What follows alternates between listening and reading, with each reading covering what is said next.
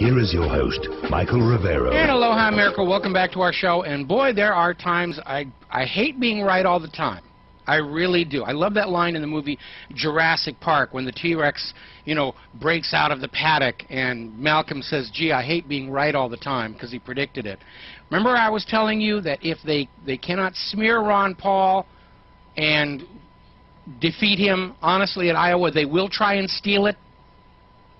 Okay? We are just now getting word that the Iowa GOP leadership has decided, because of the potential of disruption at next week's caucuses, the GOP is going to move the vote tabulation to a secret, undisclosed location.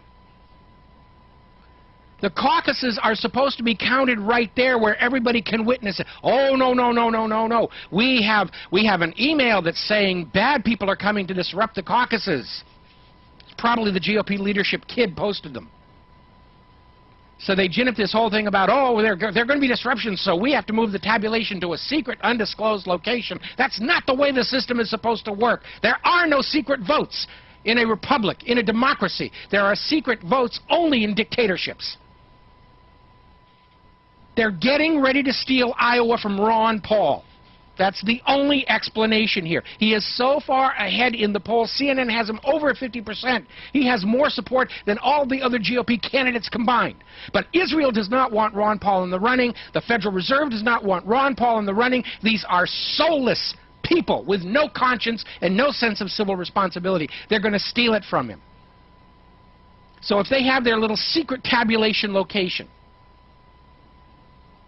and there's a surprise come-from-behind victory for Newt Gingrich, we're all going to know what happened. It was another vote theft. And at that point, with the election system is that badly compromised, I think Claire Wolfe is right. It's time to start shooting the bastards, because nothing else is going to work. Because they're not only stealing the election from Ron Paul, they're stealing the right of the people to choose our own government. That's what they're really stealing. All of this election stuff, it's a theater exercise. We're going to let you think that you have a choice as long as you vote for the people we approve of. And then you'll quietly go back to your slavery and cranking out more soldiers for us to use in our wars in the belief that somehow this is something you all wanted, because you voted for the leaders. But now we know we're not. This idea that they're going to move the Iowa caucus vote tabulation to a secret, undisclosed location where there are no witnesses is proof they're going to steal it from Ron Paul. They're desperate to keep him out of there. We have been seeing the media just coming up with all this nonsensical stuff about him. 20-year-old newsletters, disgruntled former employees who were probably agent provocateurs. They can't stand him. He refuses to go along with this suck up to Israel, suck up to the war machine, and protect Wall Street at the expense of the American people. They don't want him in there, and they're going to steal it. And we all need to decide what we're going to do when they do. When they steal it, what will you do? Will you just sit down and say, oh, well, I just guess that's the way it's going to be? Because if you do, then that's basically the end of the United States of America. If you're not willing to stand up and defend your right to vote for the candidate that you want, then this nation is lost. So I just put this story up at whatreallyhappened.com. Iowa GOP moving vote count to undisclosed location. I want you to grab that article, copy it, send it everywhere, post it everywhere, and post it with the comment. They're doing this to steal the Iowa caucuses from Ron Paul. We're not supposed to have secret vote counts. It's un-American. It's Nazi, it's fascist, it's Soviet, it's not America. They've made it very obvious. They are not going to allow the American people to choose their own candidates.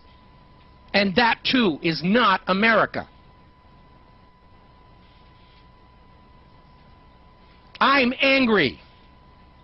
And if you're not, what the heck is wrong with you? This is an attack at the very heart of what this country is supposed to be. Democracy. We, the people, choose the government. Not Israel, not Bernie Madoff, not George Soros. We the people. And what the GOP leadership in Iowa have just said is, no, you don't get to choose. We don't like the guy that you like. We're going to make sure that he doesn't get to the ballot.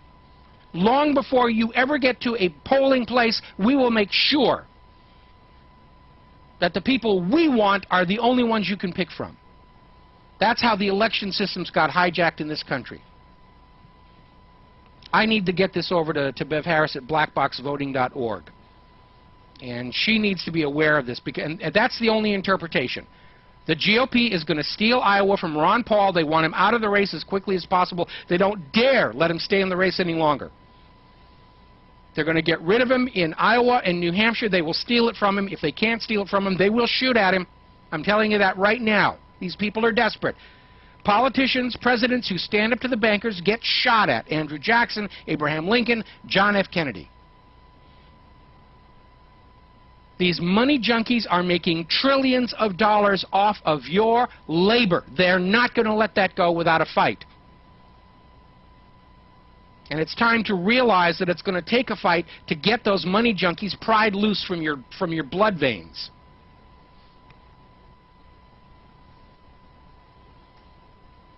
So go to the website, grab that story, Iowa GOP moving vote count to undisclosed location, and you send it to everybody. You send it to everybody you know who's a Ron Paul supporter. You make a stink about this. This is not how elections are supposed to be run in the United States of America. If they steal it from Ron Paul, at that point there is no possibility of saving this country. It's time to just start burning it all down. Because better no government than a government of the money junkies, by the money junkies, and for the money junkies. It's like I keep joking all these years. I've been studying the Republicans and the Democrats for a lot of years, and anarchy's looking attractive right now. I'm furious. I'm angry. I hope you are too. I hope you're as angry as I am. Now, up in Montana, as an expression of their anger over this whole National Defense Authorization Act and the provisions in there for indefinite detention, the Montanans have launched a recall of their senators who voted for this abomination. Senators Max Caucus and Jonathan Tester. The Montana voters are going to kick them out of office. They're going to fire them. And that's what we should all be doing, firing every member of this government who does not represent the American people, which sadly is most of them, so we got our work cut out for us. We're going to go to the phones. Clint in Las Vegas. Aloha, Clint. Welcome to the show. What's on your mind? Yeah, Mike, I just got a little steam coming out of my ear, which is kind of good on a cool night like tonight. But, however, what you just told me about Ron Paul moving, because there's a lot of people out there who are really sensing that, you know, we have to get Ron Paul in there in this country. He's the only chance to save this country. You know, if we don't get Ron Paul in the White House, then it's all over. It's time to have the revolution. Did you, are you also, with this article you want me to pass around, do you have any phone numbers on there? I do not, but if anybody has, you know, I don't think the Iowa GOP leadership is going to care how many people call them. They've been given their orders to get rid of Ron Paul. We just need to get this out to the public so there's a hue and cry, calling the media, calling everybody. And basically the message we want to send is, if Ron Paul loses Iowa, we know it was stolen from him. It's time to start shooting the bastards. We'll be right back.